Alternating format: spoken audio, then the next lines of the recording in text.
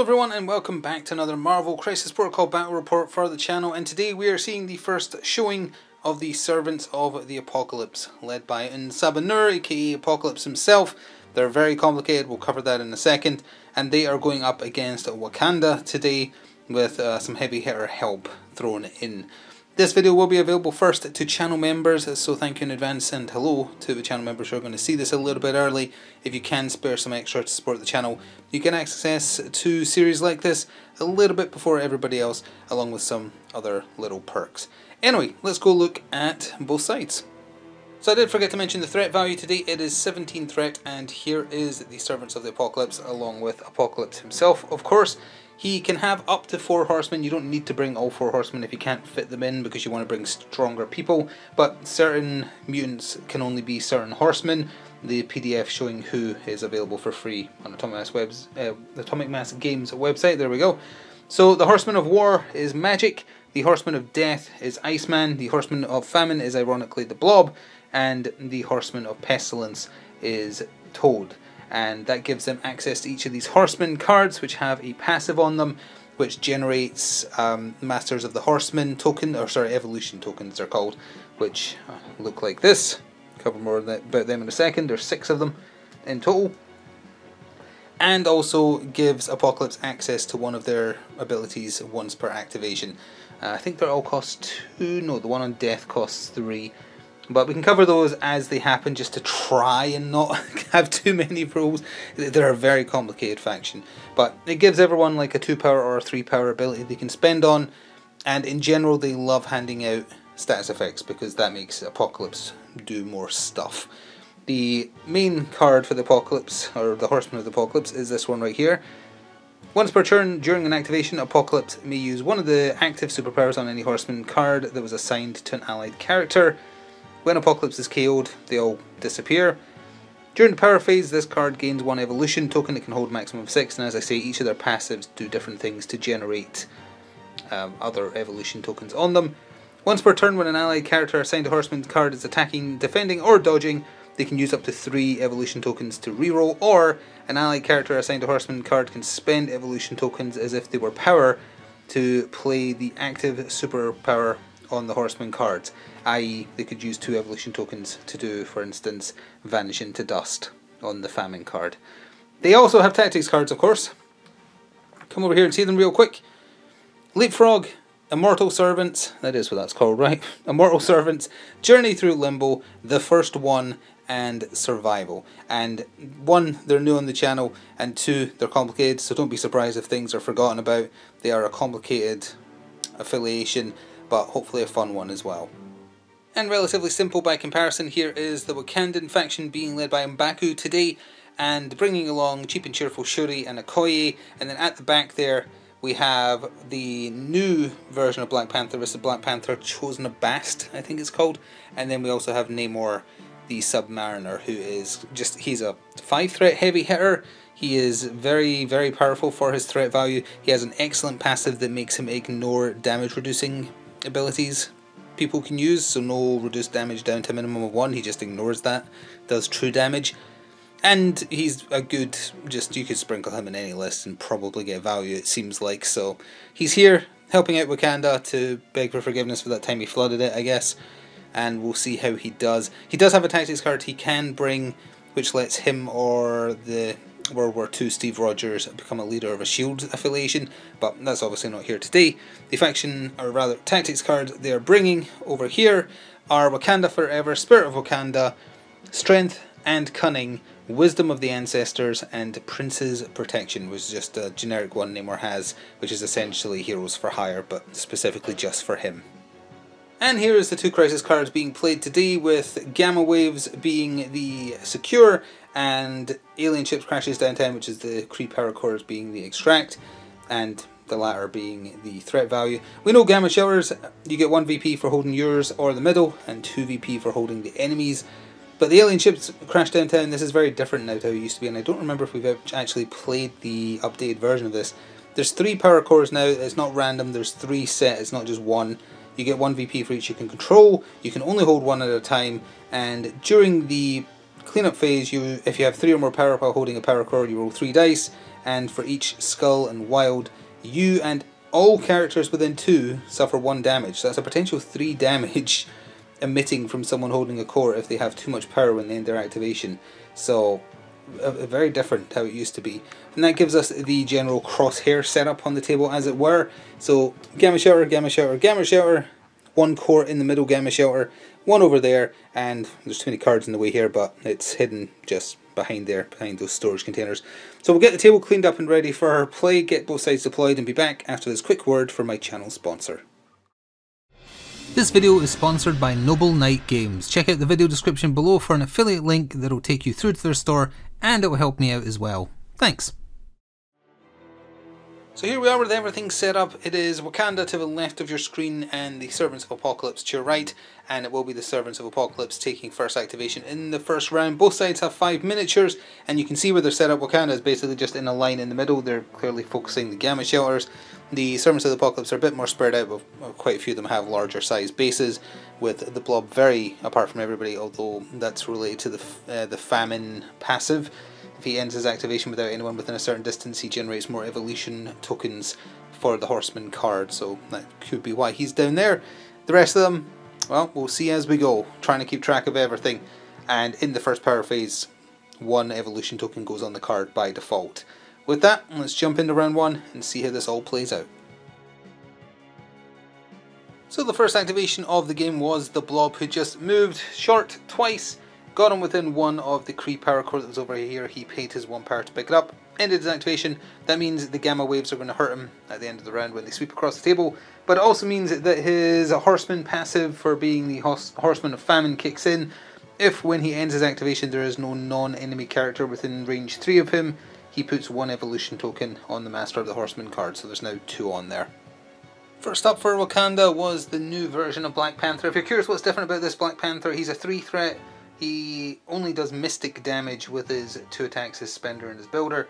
He has pounce like a different version of Black Panther has. His other main thing is when he's interacting with objectives, he can pay 1 power to reroll all results, including skulls. So that's kind of like his big twist. He's really good at interacting with objectives. Not super important here, but just in general. And he has that larger size base, and he's a medium move. So he moved a full medium move, then he moved like a half move, slotted himself in between the barrels and the stand there, and paid 1 power to pick up the power core that was right there. The Horsemen of Pestilence, aka Toad, activated and moved where you can see him after not even a whole move, I think, just to secure the closest Gamma Shelter for the Servants of the Apocalypse. We'll cover each Horseman's kind of passives now as they activate, so we don't need to keep mentioning them.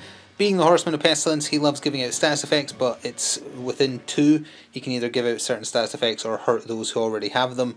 And at the end of his activation, he generates evolution tokens based on the number of enemies around him with status effects. So he's not doing any of that for now, but it might happen later on.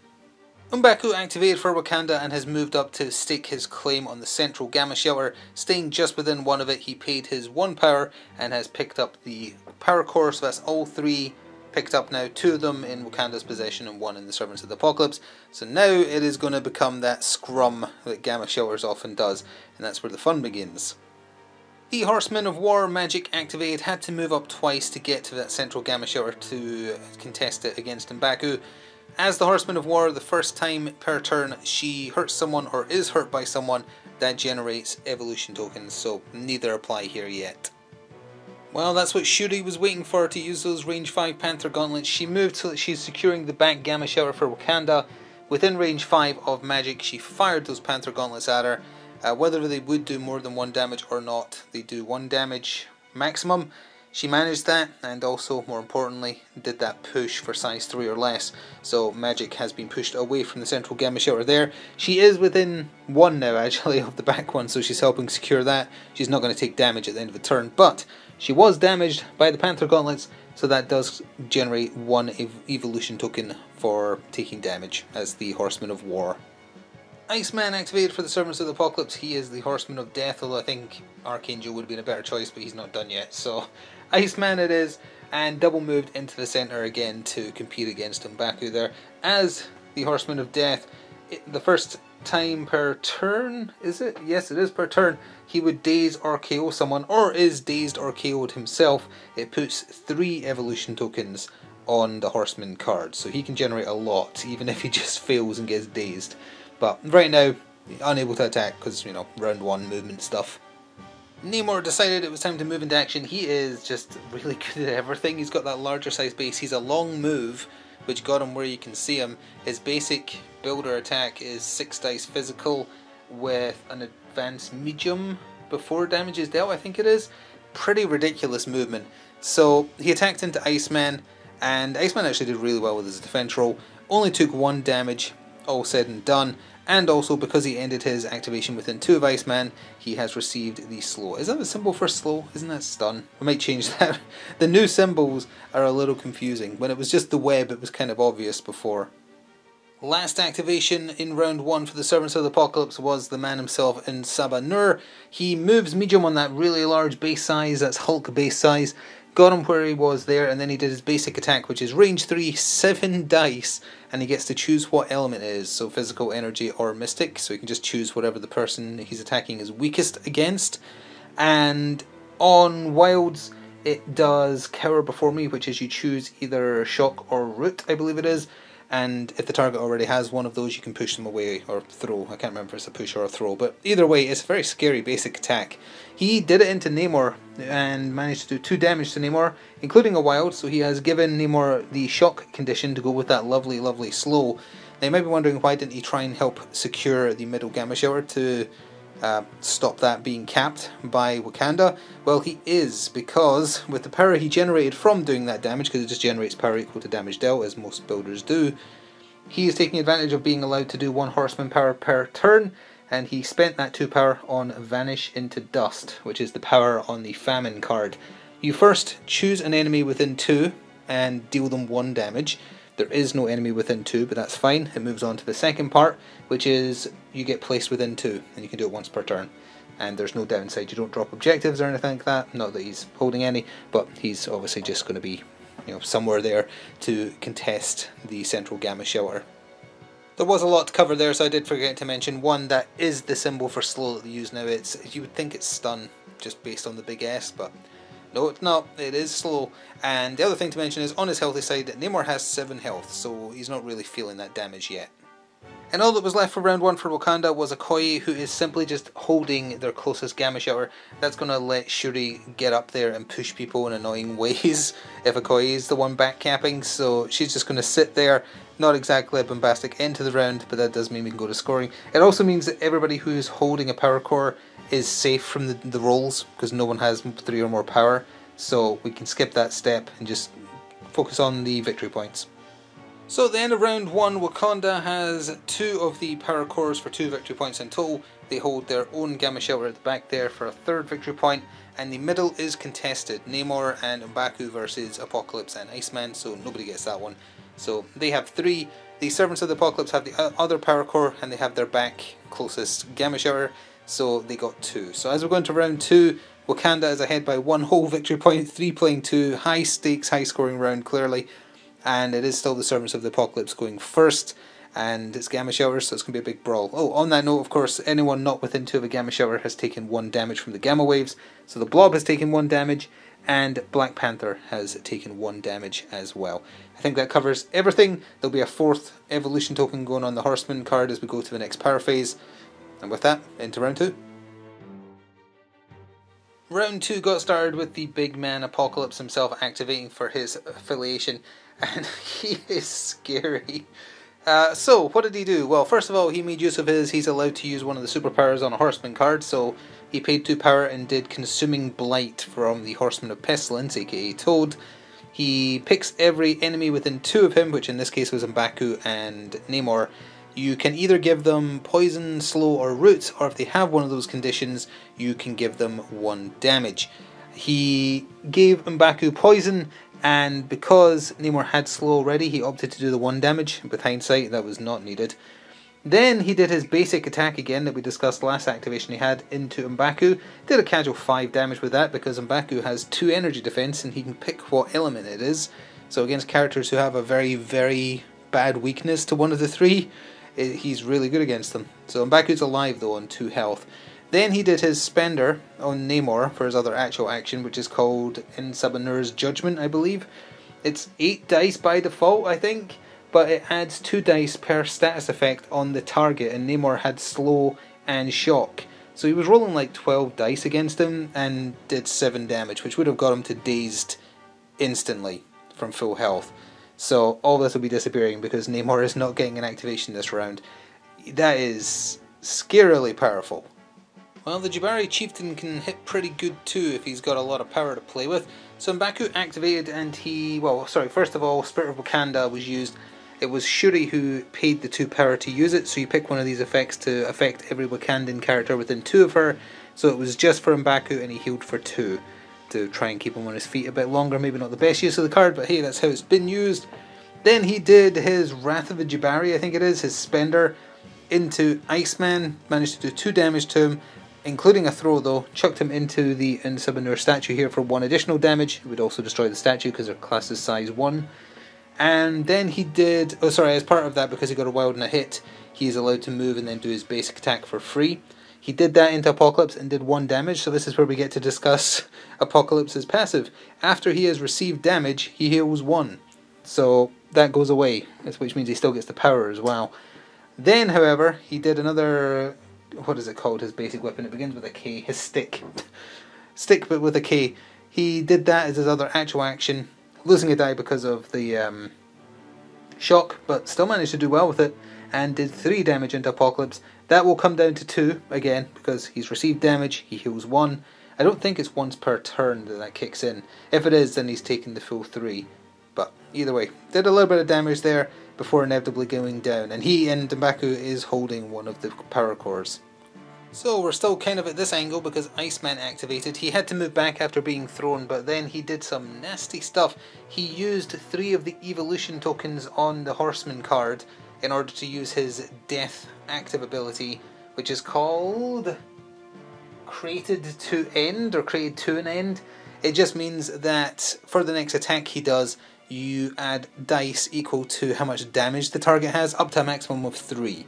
So then he just did his basic beam 3, which is normally just 4 dice, but into M'Baku that made it 7, and it hit Black Panther as well, bringing that to 5 dice, and he did really well. He did 4 damage into M'Baku, which was enough to daze him, took him to dazed, and he managed to do a ridiculous 3 damage to T'Challa. Didn't daze him, even with the 1 damage he had on him already, but it certainly hurt him. M'Baku dropped the power core he was holding. It's been placed within 2. It's been placed back there. He did not pick it up. And do we have anything else to cover off the back of that? Yes, it applies slow on a wild, so T'Challa has slow. And his passive kicks in because he dazed someone. So those 3 evolution tokens he just spent immediately got repaid for getting those that daze. But the price of his success is being fully felt here. This could be a very stupid thing, but it's going to be pretty cool. The first one is being played at the end of his activation. So this is an interesting card, this is. So, Apocalypse can spend 4 to play this card. Choose an allied character. The allied character is KO'd, aka killed. Remove 1 activated token from Apocalypse. If the chosen character was injured, Apocalypse gains stagger, so you'd only get 1 action. He is killing Iceman, but he's got more than enough power thanks to the ridiculous turn he had. So Iceman is out of there, and that is also out of there, and Apocalypse can reactivate this round to just absolutely wreak havoc. And that is a pretty scary prospect. I think that also means the passive kicks in again, because it depends if each criteria is separate on the death card. The daze or KO someone, and then also if he is dazed or KO'd, we'll have to check that. For the Horsemen of Death, it is an or, so either or. Either you daze or KO an enemy, or you yourself do, so it doesn't proc twice. But that still means he gets back the 3 evolution tokens he spent, so the Horseman card still has 4 on it at this point. So Wakanda's a little thin on activations, and Shuri decided to activate, however, did spot an error in round 1. When she pushed back the blob, nothing can push back the blob. He should not have been pushed back. He still would have not been within safety of the Gamma Shelter, so the damage still would have happened, but he should be small forwards from where he is because he would not have been pushed back by Shuri. So, with that in mind, Shuri decided to body block by going where you can see her, and then Magic was within range 5. so she decided to attack her with the Panther gauntlets, did 1 damage and pushed her back small, so magic is all the way back there. That's all she could do really. Bad stuff is coming when Apocalypse inevitably activates again, but what can you do? This is a massacre. So for the second time this round Apocalypse is activated. Was it worth killing Iceman to do it? Well, it's setting him up for something beautiful turn 3 I suppose. So he activated, he moved past the unconscious enemies right roughly there in order to just do a basic attack into T'Challa. Only did 1 damage, but that was enough. T'Challa had 1 health left after Iceman's move, so he is dazed. He dropped the power core he was holding. Apocalypse paid that 1 power he earned from the damage he did to pick it up. He then spent the last 2 power he had to do the Horsemen Famine ability, Vanish into Dust. You pick an enemy within 2. I thought it was they take 1 damage. It is not. You drain 1 power.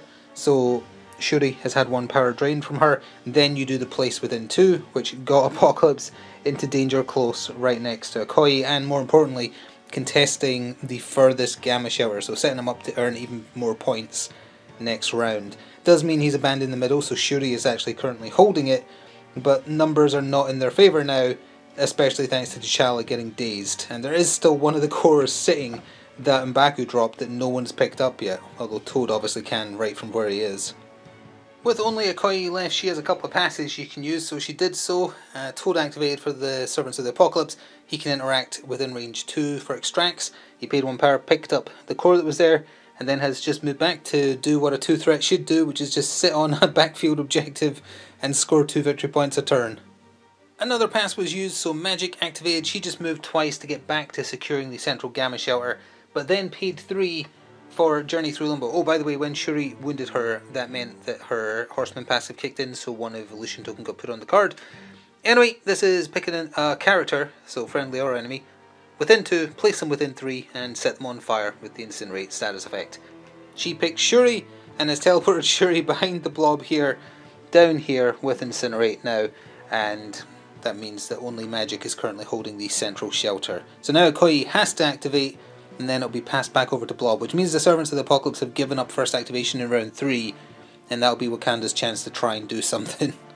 Well, what can Okoye do except her best? She did 2 of her basic attacks into Apocalypse. First one was fully blocked. Second one did 2 damage, 1 of which he heals, but that is still 1 damage added to him, so he's on 3, which means he has 4 health left on his healthy side. And it's now over to the Blob to take us to the end of the round. So what did the Blob end up doing? Well, he has made it so I think the Servants of the Apocalypse have done a clean sweep in this round. He moved here to help secure the middle, but then he paid 2 evolution tokens. I keep on going between evolution and evolution. I bet that's annoying someone. Anyway, spent 2 of them to do Vanish into Dust since he is the Horseman of Famine. No power to drain because everyone's dazed around him that's an enemy. Place within 2 though, got him within 1 of the furthest Gamma Shelter, and close enough to just throw a punch as his other actual action into Okoye's face. Almost dazed her, didn't quite, did 3 damage to her, but does mean 2 healthy enemies are now securing that Gamma Shower. So yeah, I think they got all the points, but let's quickly go to the end phase and see. And yep, at the end of round 2 it is the nightmare scenario that I don't think has ever happened in 120 or whatever we're at for these battle reports, but every single available point has been scored by the Servants of the Apocalypse. They have all 3 power cores. There was some consequences to that we'll cover in a second for 3 victory points, and they hold all 3 Gamma Showers, so 1 VP, 1 VP, 2 VP, meaning they went up to 9, and Wakanda didn't move off of 3. So 9 playing 3. We go into round 3 with Wakanda going first. Obviously Namor has a bunch of power, M'Baku burned most of his before getting dazed, but T'Challa's got some to play with as well. So they might make a bit of a comeback. But last thing to cover, Blob is the only one holding a power core who had more than 3 power on himself at the end of the round. And he rolled a wild, so that is 1 damage to him and everyone within 2 of him. So it's also not an attack, so Apocalypse can't overwrite it. So Apocalypse has taken 1 damage, Blob has taken 1 damage, Okoye has taken 1 damage, so she's dazed. But because that happened before full cleanup, I believe she flips her card and will now actually be on our flip side as we go into round 3, which might be a plus, question mark. this is it's going to be hard for them to come back, but at least they have a chance at the top of round 3. And the Servants of the Apocalypse are down a person before them now by their own volition. So Namor got round 3 started with 10 power sitting, so he immediately spent on his spender, which is called Armies of the Deep. It has 3 different things. You can pick whether or not an octopus, crabs or turtles helps you. None of them were particularly relevant. He just wanted to roll the maximum number of possible dice into magic, which was 7 physical. Magic took a casual 6 from that. Only needed 4, so she is dazed. She wasn't holding any of the power cores though, but will not be getting an activation. He then spent 3 on Imperious Rex. It is basically a charge. He moves his speed, which is long, and that got him back here because he wants to try and defend the home gamma shelter. Oh, on that note, totally forgot to mention at the recap of the last round, Shuri took 1 damage for him not being near a gamma shower. She's still conscious though. Anyway, then you're allowed to do a trident attack as part of that action because Imperious Rex is an action.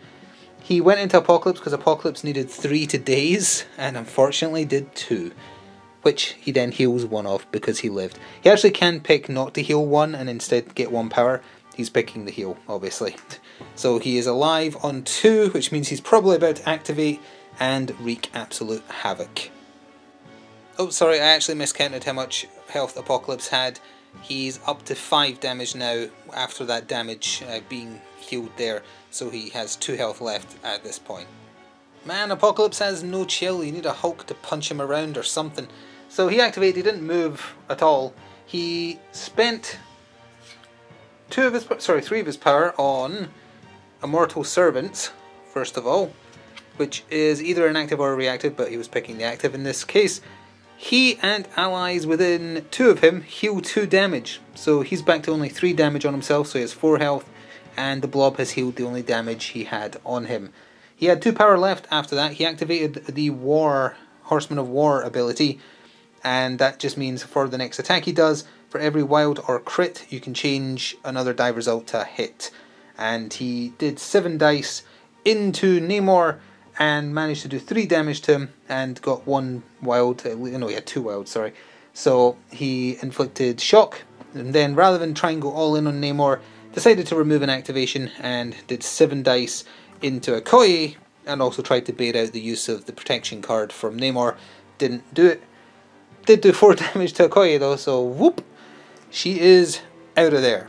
And the Blob and Apocalypse are still healthy, Namor is not. So they are not holding that back objective. Or sorry, they are rather, and he is not. Nor can anyone really help him, because Shuri is the only one they have who is healthy. So, yeah.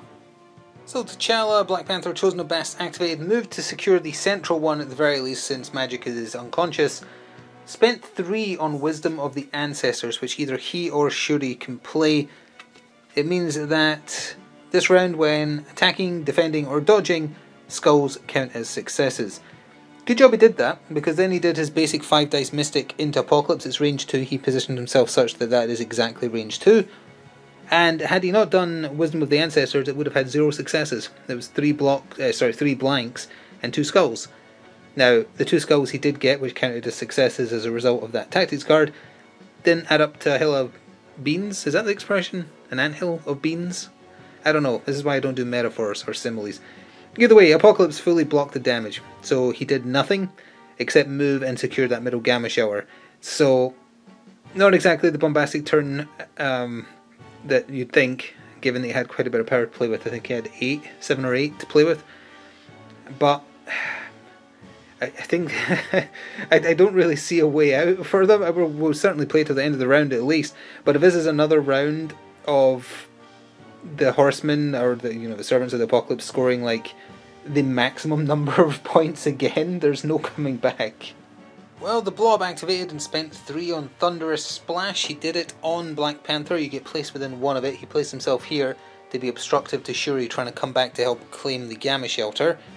And it's 7 dice physical, and this is the first roll of the game where it felt like the dice had finally chosen a side, because every single one of them was a success, including 1 crit, and every defense die for Black Panther was a blank. Actually, does he count blanks as successes? I don't think this one does. I think it's the other one. Well, either way, even if it did, that still would not make enough of a difference based on how much damage it did, I think, because it did 7 damage. So, goodbye, new Black Panther. Thanks for stopping. The blob technically has 1 action left, since that was a place within 1 as part of Thunderous Splash, but he pushes anyone within 2 of him away small, and those pushed suffer 1 damage. It's not optional if he gets a wild. So M'Baku has been pushed back, took 1 damage, now puts him out of range though to be attacked, and he wants to stay there to try and obstruct Shuri, so he's just wasting his other action and doing nothing with it. Yep, this version of Black Panther does not have the blanks count as successes, unfortunately, so he is dead. Anywho, M'Baku activated, he moved where you can see him, then spent 4 on Wrath of the Jabari because it has a size 4 or less throw, and Apocalypse is size 4. So, before damage is dealt, he was chucked medium into the car, 1 damage from that. He also destroys the car because the car counts as size 3. Then, the actual damage, 8 dice physical, he was looking for good damage, he could have dazed Apocalypse. He did 2. So that means he has 2 health left, although he actually has 1 more than that, because 1 damage is then being healed. But he is not contesting this shower, so the Wakandans are actually going to get it. That leaves Toad as the final activation for the Horsemen of the Apocalypse in round 3, and Shuri's going next, so it's almost certain that he's going to get pushed, and he can't really do anything about it. He moved a little bit to position himself such that the push isn't going to be too bad. It does mean he's not going to be able to hold this, probably, and Shuri probably won't either, but that still does deny a point, even if it doesn't gain Wakanda anything, so it's still worth doing, most likely, since she can't push the blob anyway, so we'll be back after that. And sure enough, that is precisely what happened. She moved up medium, she used her Panther gauntlets and booped him back small. It does mean that neither of them are within range 2 of a Gamma Shelter, I think, and no one is securing it, but we can cover that when we go over the points in a second. At the end of round 3, both Apocalypse and Toad are sitting on at least 3 power, so they had to check to see whether they exploded multiple times.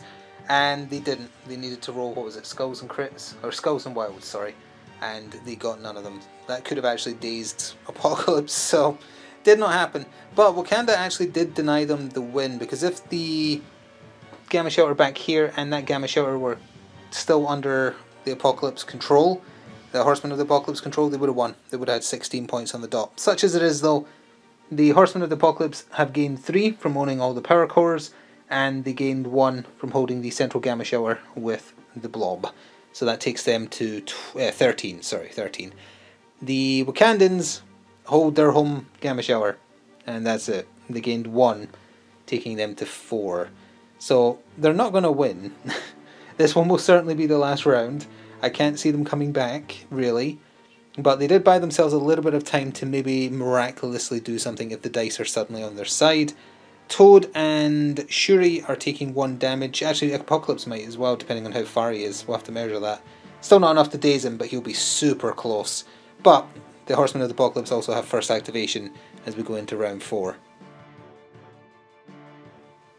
Well, to get round 4 started, Apocalypse activated, spent 2 on Vanish into Dust from the Famine Horseman card. Placed within 2, got him there. He then spent a total of 6 power across 2 different Sabanur's Judgment, which is 8 dice, energy, and you have to add 2 dice for every stats effect the target has. Did it into Namor first, so he couldn't use the bodyguard. Did 4 to him, removed Namor. Did it into M'Baku, who has 2 energy defense, so even though he didn't have a status effect, it was still 8 dice against 2 dice. Did 5, and he had 1 damage on him, I forget from where, didn't matter. Boom, dead, gone. Destroyed, evaporated, turned to dust, vanish into dust indeed. So yeah, that's probably it, given that Shuri is the last one on the table, but hey, let's give her the chance to do something before she gets murdered, I guess. Well, she did manage to do something. She moved up to claim the furthest Gamma Shelter, which would give her 2 if it's that case at the end of the round. It won't be, but hey. Then she did Sonic Crush, which is her big spender, spent 4 for it, I think. Into Toad, did 3 to him. That is enough that he is dazed. She doesn't have enough power left to pick up the power core he had, so it's just been dropped such that it's going to be hard for anyone to pick it up. And now we'll see if she gets removed from the table. Although I know she can't actually, because she's not on her dazed side, but she is going to get dazed. And that, as they say, is that. Magic activated, spent 2 to limbo step within 2 of herself, which placed her right here.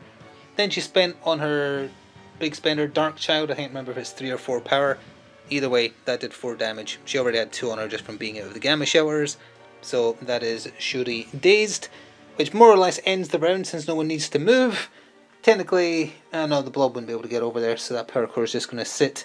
But that doesn't matter. It's essentially a tabling, so we're just going straight to the end phase. So at the end of a very, very short round 4, Wakanda gain nothing. The Servants of the Apocalypse have 2 of the 3 power cores. Those 2 victory points would take them to 15 of the 16 required to win. But they have all 3 gamma showers, which in total is 4 victory points. So that would take them to 19 and gives them a ridiculously easy, secure victory. Wow. So that was the first showing of the Servants of the Apocalypse. Brought Iceman back because even in getting murderized, his sacrifices let Apocalypse do so much by giving him 2 activations in 1 round instead of the normal 1. Hopefully everything was more or less done correctly. In terms of keeping track of the evolution tokens, they weren't used as much as I thought they would, because Apocalypse can't use them to spend abilities, only Horsemen can, I think. Yeah, Apocalypse can use one of the superpowers on any Horseman card that was assigned to an allied character, but it only says an allied character assigned a Horseman card can spend evolution tokens. Yep. So it's just so that the Horseman can do the Horseman abilities using the tokens for free, essentially, rather than power. So Apocalypse doesn't get that benefit, but him having access to all those active abilities, if he's willing to spend the power on them, is pretty scary. He's not super tough. It is interesting that he takes damage then can heal 1, because that does mean he's a bit easier to take down than someone with healing factor or true damage reduction, unless you're using Namor. But he almost went down twice. On his flip side, he becomes immune to every status effect. I know that much, I remember that. Yep. And he actually does gain health. He goes up to 8 health. So it's not like he suddenly becomes a pushover when he flips over. He's actually stronger. More health and immune to every status condition, which also would mean immune to stun, immune to stagger. So yeah, he becomes dangerous on his other side. In Sabanur's Judgment, only being 3 power to use, 8 dice base, and 2 extra per status effect with no cap is insane. Especially if you team him up like with a bunch of people who can do status effects. Iceman, anyone stops within 2 of them, there's a status effect for you. I think Blob can give out stun or stagger, and I'm sure there's some other ones here as well. And he himself, obviously, just if he rolls a wild on 7 dice, he can give 1 of 3 different status effects just from his builder attack. And you've got the Pestilence Horseman power, which you can use to give out status effects from both Apocalypse and whoever happens to be the Horseman of Pestilence. So that makes Unsabanur's Judgment probably one of the best attacks in the game with how much you can stack up. Obviously we were playing 17 threat here. If you were playing higher threat you wouldn't need to bring just 3 threat characters and also Toad.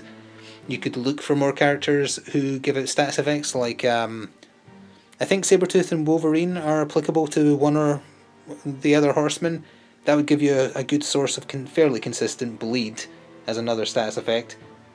I can't think who else. There's a lot of options for every Horseman, but you want the ones that do any status effect. It doesn't even matter what status effect, just status effects, because then he will just absolutely wreck face. It wasn't even that the dice felt particularly on their side, except that one roll where, I've forgotten now, when Black Panther got murdered. That was the only roll where it felt like the dice were super against them. The rest of the time it was just sheer number of dice that was doing it, and just the extra abilities they were getting to do. So yeah, scary faction. Hopefully done largely correct. Apologies if it was not.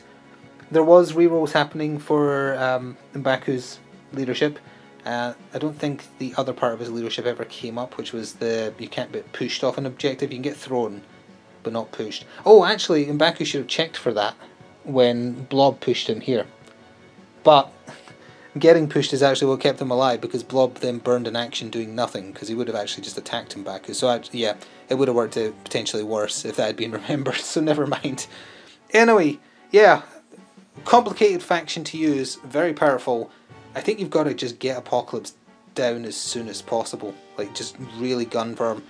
Namor didn't really get the opportunity, unfortunately. He wasn't as big a matchup as I thought. You're going to need a Hulk, an Immortal Hulk or something, just they can go toe to toe with them, or someone who's immune to a lot of status effects as well. That'd probably do pretty good, or can cure them. Maybe like Midnight Suns, or I don't know. It's tough. He's strong, but he is Apocalypse, so you'd presume so. Anyway, thank you very much for watching. Please do remember to show your support by leaving a like, comment, or subscribing and ringing the bell for notifications.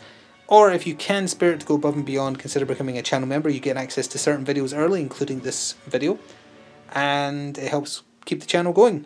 Or you can check out the channel sponsor and pick up something for yourself. I get my Apocalypse, well, that's true, but I meant my Crisis Protocol models from them. So check them out. If you do so via the affiliate link, I get compensated. Clearly been talking way too much. This felt longer than it was because of the massacre, I think. So either way, hope you enjoyed. See you next time. Ta-ta for now.